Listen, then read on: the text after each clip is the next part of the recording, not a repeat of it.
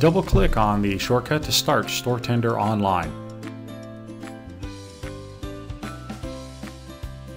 This is the screen where you will add in your license key.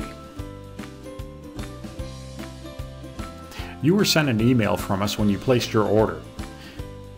This email has important information on it, including your license key number, so keep it safe.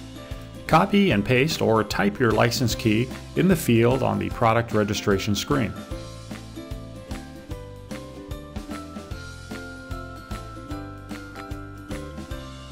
You can enter your store number and register number here as well. Click the green Register button, and your software will authenticate with our servers. That's it. Your software is now installed and registered.